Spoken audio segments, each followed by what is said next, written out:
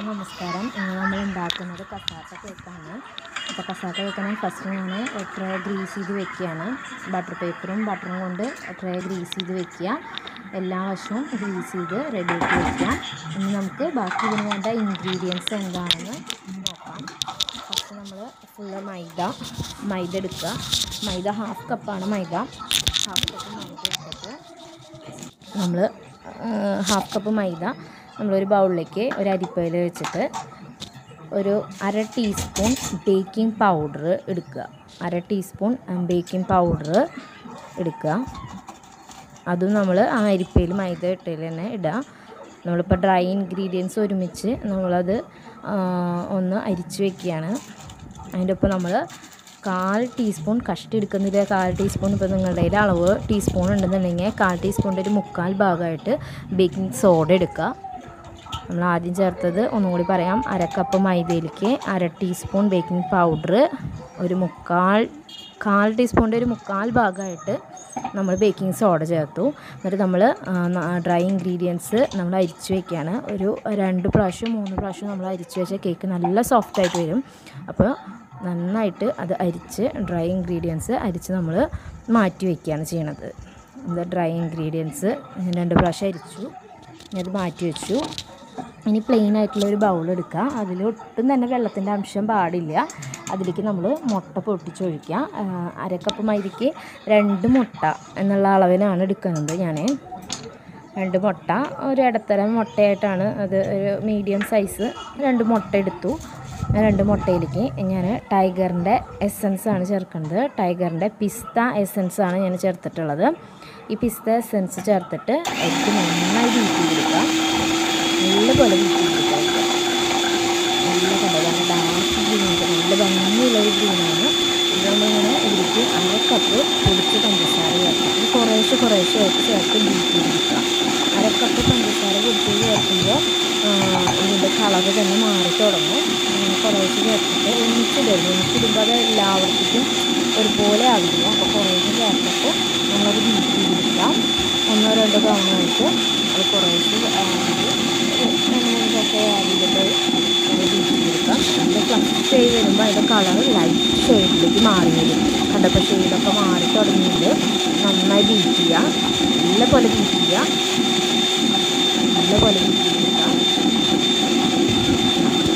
Colour കണ്ടോ മാറി തുടങ്ങിയത് കണ്ടോ, കുറച്ചും കൂടി ലൈറ്റ് ഷെയ്ഡിലേക്ക് വന്നു.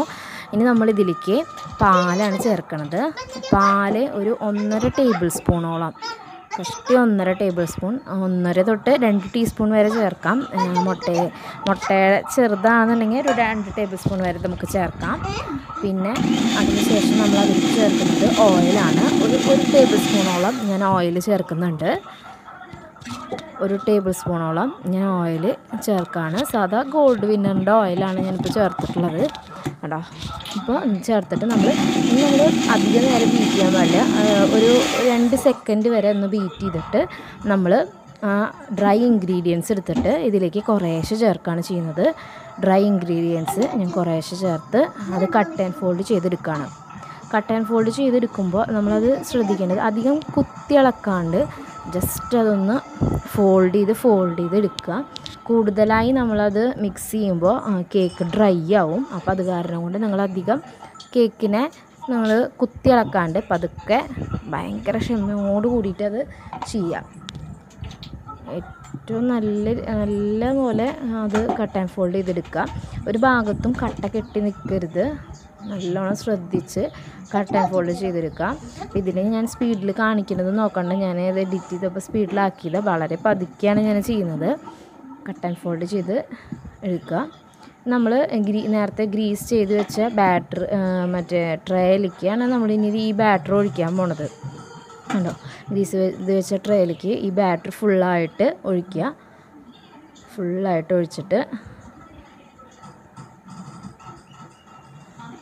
ഒഴിച്ചിട്ട് നമ്മൾ ഈ ട്രേ നമ്മളൊന്ന് ടാപ്പ് ചെയ്യണത് എന്തിനാണെന്ന് വെച്ചാൽ എയർ ബബിൾസ് ഉണ്ടെങ്കിൽ അധികം ഉണ്ടാവാണ്ടിരിക്കാൻ വേണ്ടിയിട്ട്, അത് പോകാൻ വേണ്ടിയിട്ടാണ് നമ്മളിത് ടാപ്പ് ചെയ്യണത്.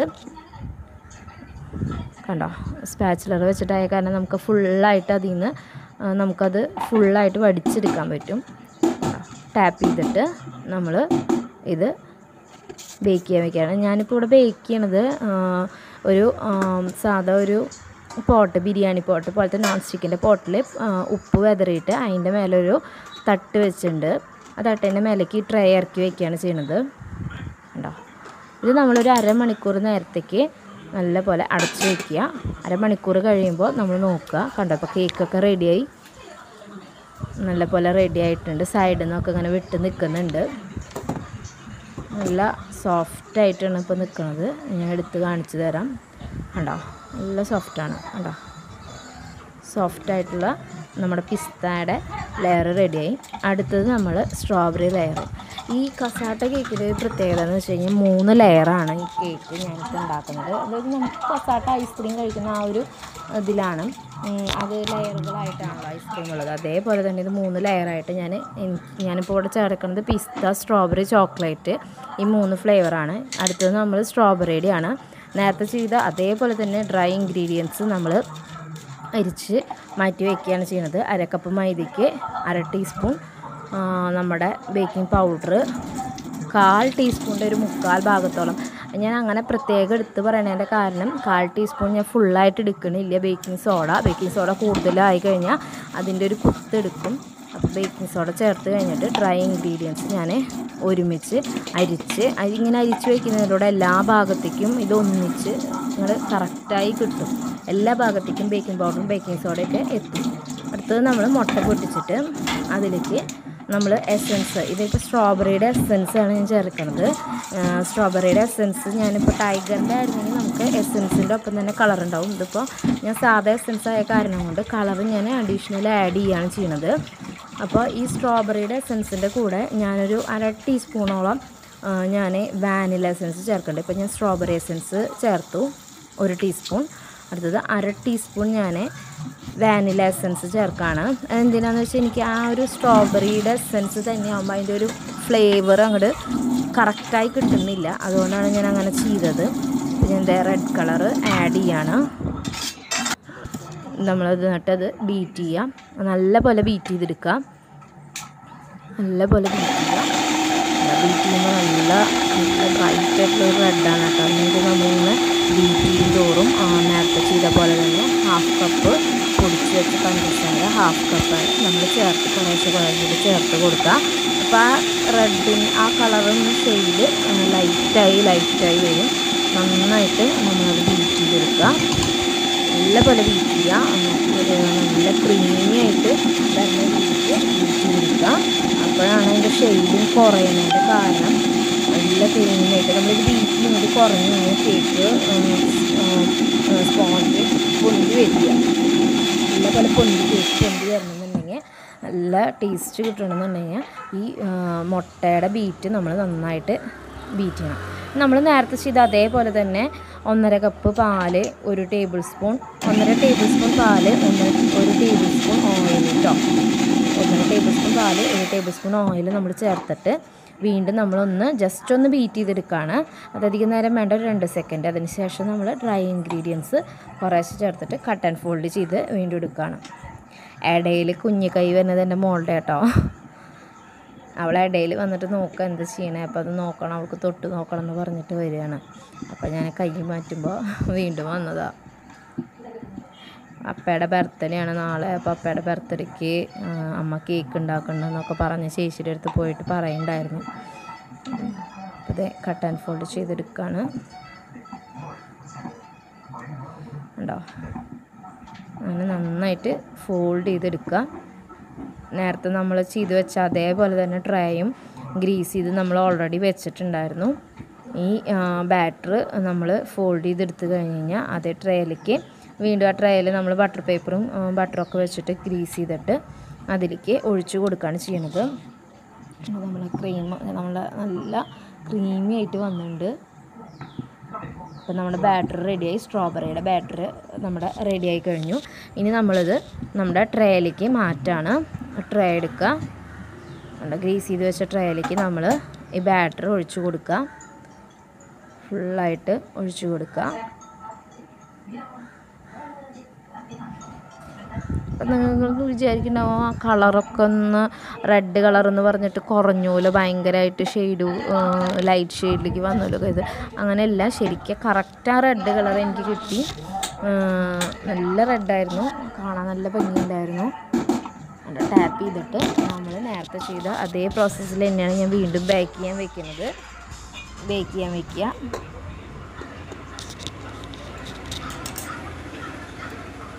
അടച്ചു വെച്ചു. ഒരു അരമണിക്കൂറിന് ശേഷം തുറന്ന് നോക്കി. ഇനി നമ്മൾ ചെയ്യുന്നത് ചോക്ലേറ്റാണ് ചെയ്യുന്നത്. ചോക്ലേറ്റിന് ആദ്യം തന്നെ ഞാൻ ചെയ്യുന്നത് 1/2 കപ്പ് മൈദ എടുത്തു. അതിൽ നിന്ന് 2 ടേബിൾ സ്പൂൺ ഞാൻ മൈദ മാറ്റാണ്. ഈ 2 ടേബിൾ സ്പൂൺ മൈദ മാറ്റുന്നത് 1/2 കപ്പ് എടുത്തിട്ട് അതിൽ നിന്ന് മാറ്റുമ്പോഴാണ് കറക്റ്റ് ആ അളവ് ശരിയാവുള്ളൂ. എന്നിട്ട് ഇതിലേക്ക് ഞാൻ തിരിച്ച് 2 ടേബിൾ സ്പൂൺ കൊക്കോ പൗഡറാണ് ചേർക്കുന്നത്. അപ്പോൾ നമ്മുടെ ആ ഒരു അളവ് കറക്റ്റാവും. 1/2 കപ്പ് മൈദ പകരം നമ്മൾ 2 ടേബിൾ സ്പൂൺ മാറ്റിയിട്ട് കൊക്കോ പൗഡർ ഒരു 2 ടേബിൾ സ്പൂൺ ആഡ് ചെയ്യാണ് ചെയ്യുന്നത്. കഷ്ടമുള്ളൂ കേട്ടോ, 2 ടേബിൾ സ്പൂൺ കറക്റ്റ് കിട്ടി. അപ്പോഴേക്കും എൻ്റെ കൊക്കോ പൗഡർ കഴിഞ്ഞു. എന്തോ ഭാഗ്യം, ആ നേരത്തെ കൊക്കോ പൗഡർ 2 ടേബിൾ സ്പൂൺ ഉണ്ടായിരുന്നു. അതിനുശേഷം ബേക്കിംഗ് പൗഡർ ഒരു 1/2 ടീസ്പൂൺ ബേക്കിംഗ് പൗഡർ എടുത്തു.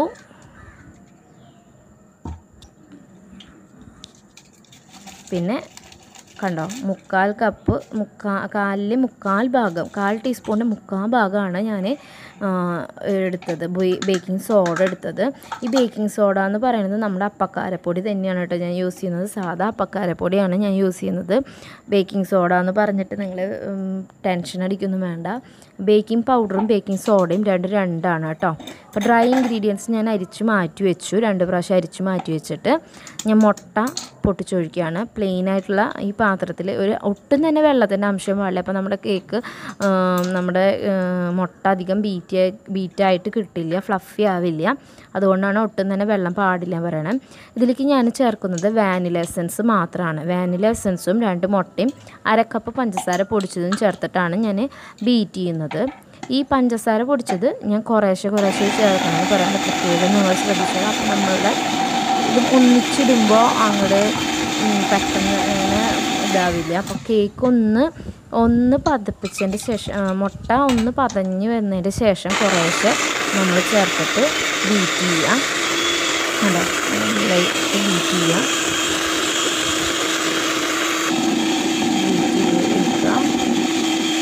വീണ്ടും നമ്മൾ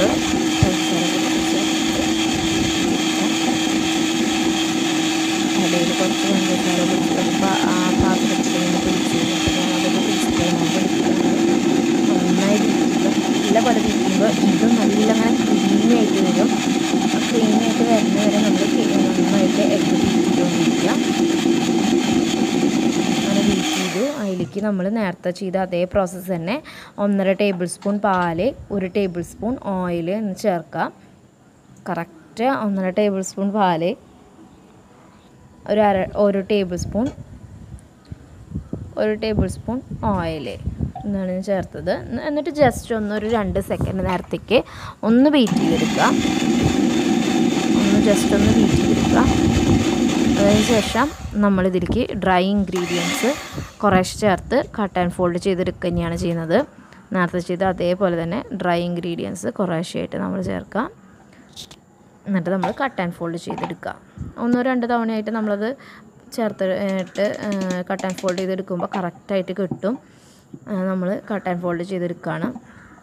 കണ്ടോ, അപ്പോൾ നമ്മുടെ ചോക്ലേറ്റിൻ്റെ ബാറ്ററാണ് നമ്മൾ ചെയ്തുകൊണ്ടിരിക്കുന്നത്. ഇതേപോലെ തന്നെ നമ്മൾ നേരത്തെ ട്രേ റെഡിയാക്കി അതേപോലെ തന്നെ ട്രേ വീണ്ടും ഗ്രീസ് ചെയ്ത് ബട്ടർ പേപ്പർ വെച്ച് ഞാൻ റെഡിയാക്കി വെച്ചിട്ടുണ്ടായിരുന്നു ഓൾറെഡി.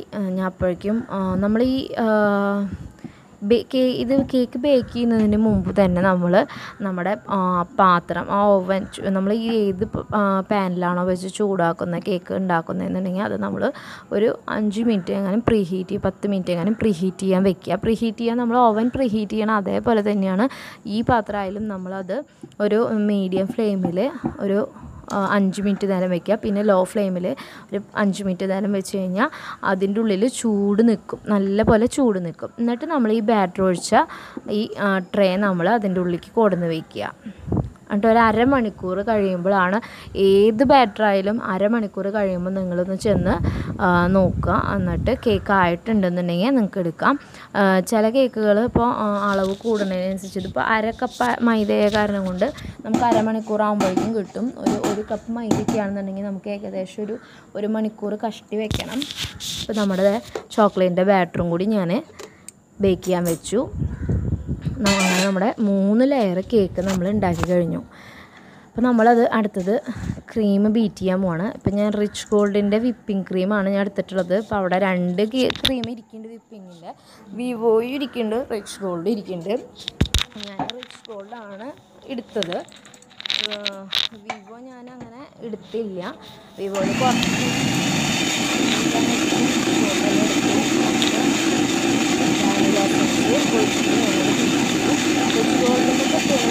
ഓൾറെഡി അത് മധുരമുള്ളതാണ്. മധുരം ആഡ് ചെയ്യാം. ഞാനിപ്പോൾ ഇതിൽ ഇവിടെ എൻ്റെ അമ്മച്ചിക്കൊന്നും ചോക്ലേറ്റിൻ്റെ ഫ്ലേവർ അങ്ങനെ അങ്ങോട്ട് ഇഷ്ടമല്ല. അപ്പോൾ അത് കാരണം കൊണ്ട് ഞാനൊരു പൊടിക്ക് മധുരം നിൽക്കാൻ വേണ്ടിയിട്ട് ഒരു അരക്കപ്പോളം ഞാൻ 1 കപ്പ് വിപ്പിംഗ് ക്രീമിന് ഒരു അരക്കപ്പ് കഷ്ടിയോളം ഞാൻ പൊടിച്ച് പഞ്ചസാര ചേർത്തിട്ടുണ്ട്. നമ്മൾ ട്രേയിൽ നമ്മൾ ഒരു തുണ്ട് ക്രീം തേച്ചിട്ട് ആദ്യത്തെ ലെയർ വെക്കുകയാണ്. പിസ്ത ലെയർ ഉണ്ടോ, നല്ല ഭംഗിയുള്ള ഒരു പച്ചയിൽ, നല്ല ഭംഗിയിൽ കാണാൻ പിസ്തയുടെ ഷെയ്ഡുള്ള കളറുള്ള ഒരു പച്ച കളർ തന്നെ കിട്ടും ചെയ്തു. നമ്മൾ ചേർക്കുന്നത് എന്താണെന്ന് വെച്ച് കഴിഞ്ഞാൽ പഞ്ചസാര ലായനിയാണ്. പഞ്ചസാര നമ്മൾ ഒരു തുണ്ട് വെള്ളത്തിൽ, അതായത് ഇപ്പോൾ ഒരു 1/4 കപ്പ് പഞ്ചസാര ഒരു അരക്കപ്പ് വെള്ളത്തിൽ നമ്മൾ തിളപ്പിച്ച് എടുക്കുകയാണ് ചെയ്യണത്. അതിൻ്റെ ചൂടാറിയതിന് ശേഷം മാത്രമാണ് നമ്മൾ ഈ കേക്കിലേക്ക് നമ്മൾ വെറ്റ് ചെയ്യാനായിട്ട് എടുക്കുന്നത്. നല്ല പോലെ എല്ലാ ഭാഗത്തേക്കും വെറ്റ് ചെയ്ത് കൊടുക്കാം. സ്പോഞ്ച് നന്നായി നമ്മൾ വെറ്റായിന്ന് ഉറപ്പ് വരുത്തിയതിൻ്റെ ശേഷം നമ്മൾ ക്രീം തേക്കുകയാണ്. അങ്ങനെ ക്രീം എല്ലായിടത്തേക്കും ആവുന്ന രീതിക്ക് ക്രീം തേക്കുക. ഈ ക്രീം തേക്കുമ്പോൾ നമ്മൾ ഇടയ്ക്ക് ഒന്ന് തുടച്ചു കൊടുക്കാനായിട്ട് ഒരു ടിഷ്യൂയോ അല്ലെങ്കിൽ ഒരു വെറ്റായിട്ടുള്ളൊരു ടവലോ എന്തെങ്കിലും യൂസ് ചെയ്യുകയാണെന്നുണ്ടെങ്കിൽ നല്ലതായിരിക്കും. കാരണം നമ്മൾ ഈ ക്രീം തേക്കുമ്പോൾ ലെവലായി കിട്ടാനൊക്കെ വളരെ നല്ലതാണ്. എല്ലാ ഭാഗത്തേക്കും ഒരേ ലെവലിൽ കിട്ടാൻ വേണ്ടിയിട്ട് തേച്ച് കൊടുക്കുക. ക്രീം എല്ലായിടത്തേക്കും എത്താവുന്ന രീതിയിൽ നല്ലപോലെ തേച്ച് കൊടുക്കുക.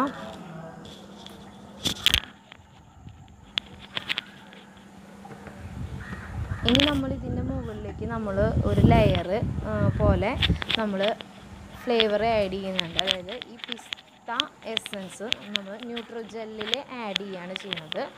ഈ ന്യൂട്രി ജെല്ലിന് പകരം ഞാൻ വൈറ്റ് ചോക്ലേറ്റിൽ നമുക്ക് ഈ പിസ്തയുടെ എസൻസ് ആഡ് ചെയ്തിട്ടായാലും ചെയ്യാം. അപ്പോൾ കുറച്ചും കൂടി ടേസ്റ്റ് കൂടും. ഞാനപ്പോൾ ആ നേരത്ത് വൈറ്റ് ചോക്ലേറ്റ് മെൽറ്റ് ചെയ്യാൻ വിട്ടുപോയി. അപ്പോൾ ഞാൻ പെട്ടെന്ന് തന്നെ പോയിട്ട് ന്യൂട്രി ജെല്ല് വീട്ടിലിരിക്കണമായിരുന്നു. അത് കാരണം കൊണ്ട് അത് പോയിട്ട് പെട്ടെന്ന് തന്നെ അത് അതിലേക്ക് ഈ പിസ്തയുടെ എസൻസ് ചേർത്ത് നന്നായി ബീറ്റ് ചെയ്തെടുത്തു. വേറെ ഒന്നും അത് ചെയ്യേണ്ട.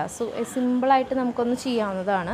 ന്യൂട്രി ജെല്ല് എടുത്തിട്ട് അതിലേക്ക് പിസ്തയുടെ എസൻസ് കൊടുത്തിട്ട് അത് നന്നായി ബീറ്റ് ചെയ്തു. ഇപ്പോൾ ടൈഗറിൻ്റെ ആയ കാരണം കൊണ്ട് അതിൽ ഓൾറെഡി കളറിങ്ങും കൂടി വന്ന കാരണം കൊണ്ട് അത് നമ്മൾ നന്നായി ബീറ്റ് ചെയ്ത് നന്നായിട്ടൊന്ന് ടീസ്പൂൺ കൊണ്ട് ബീറ്റ് ചെയ്താൽ മതി. ടീസ്പൂൺ കൊണ്ടൊന്ന് അടിച്ചിട്ട് അത് ആ ക്രീമിൻ്റെ മേലെ ഒന്ന് ഒഴിച്ച് കൊടുത്തിട്ട് എല്ലാ ഭാഗത്തേക്കും ഒരുപോലെ പരത്തി കൊടുക്കുക. അപ്പോൾ അത് നല്ല ഭംഗിയിൽ നല്ല ഒരു പച്ച ലെയർ കഴിഞ്ഞ് വൈറ്റ് ഷെയ്ഡ് വന്നു കഴിഞ്ഞാൽ അതിൻ്റെ മുകളിലൊരു ഗ്രീൻ കളർ നല്ല ഭംഗിയാണത് കാണാൻ. കണ്ടോ? അങ്ങനെ എല്ലാ ഭാഗത്തേക്കും നമ്മൾ വെച്ചു. നമ്മുടെ ഫസ്റ്റ് ലെയർ നമ്മുടെ റെഡി ആയി കഴിഞ്ഞു. ഇനി നമ്മൾ സെക്കൻഡ് ലെയറാണ് വെക്കാൻ പോകുന്നത്. അപ്പോൾ നമ്മൾ ഇത് കഴിഞ്ഞ് നമ്മൾ സെക്കൻഡ് ലെയർ വെക്കാൻ പോവുകയാണ്. അടുത്ത സ്ട്രോബെറിയുടെയാണ് നമ്മൾ ചെയ്യാൻ പോകുന്നത്. ഞാൻ നേരത്തെ പറഞ്ഞില്ലേ കേക്കിൻ്റെ കളറ് കണ്ടിട്ട് നിങ്ങൾ ഇതാവണ്ട. കണ്ടോ? നല്ല റെഡ് കളർ കണ്ടോ? ഇത് എത്രത്തോളം നിങ്ങൾക്ക് കാണാൻ പറ്റുന്നുണ്ടെന്ന് എനിക്ക് മനസ്സിലാവുന്നുണ്ട്. പക്ഷെ നല്ല കളറാണ്. ആ ലൈറ്റിൻ്റെ ഷെയ്ഡ് കൊണ്ടാണ് കേട്ടോ, ട്യൂബ് ലൈറ്റിൻ്റെ ഷെയ്ഡ് കൊണ്ടാണ്. ഞാൻ രാത്രിയാണ് കേക്ക് ഉണ്ടാക്കുന്നത്, അതുകൊണ്ടാണ് നിങ്ങൾക്ക് കറക്റ്റ് കളർ കിട്ടാത്തത്. കണ്ടോ? നമ്മൾ വീണ്ടും പഞ്ചസാര ലായനി വെച്ചിട്ട് വെറ്റ് ചെയ്യുക. ഫുള്ള് വെറ്റ് ചെയ്തെടുക്കുക. നല്ല പോലെ വെറ്റ് ചെയ്ത് കൊടുക്കുക. വെറ്റ് ചെയ്തിട്ട് നമ്മളതിലേക്ക് ക്രീം തേക്കുകയാണ് ചെയ്യുന്നത്. എല്ലാ ഭാഗത്തേക്കും ഒരേപോലെ എത്താവുന്ന രീതിക്കാണ്. അതിനാണ് ഞാൻ ഈ ബ്രഷ് യൂസ് ചെയ്തത്. ടീസ്പൂണൊക്കെ ആകുമ്പോൾ ചിലപ്പോൾ ഒരു ഭാഗത്ത് കൂടി ഒരു ഭാഗത്ത് കുറഞ്ഞ് അങ്ങനെ വരും. ഇതാകുമ്പോൾ എല്ലായിടത്തേക്കും ഒരേപോലെ എത്താവുന്ന രീതിക്ക് നമുക്ക് ചെയ്യാൻ പറ്റും. നമ്മൾ ക്രീം തേക്കുക, എല്ലാ ഭാഗത്തേക്കും ഒരേപോലെ എത്താവുന്ന രീതിക്ക് ക്രീം തേച്ച് കൊടുക്കുക. ക്രീം എല്ലായിടത്തേക്കും എത്താവുന്ന രീതിക്ക് സൈഡ് മുഴുവൻ സൈഡിലേക്കൊക്കെ കേക്കിൻ്റെ കോർണർ ഭാഗത്തേക്കൊക്കെ എത്താവുന്ന രീതിക്ക്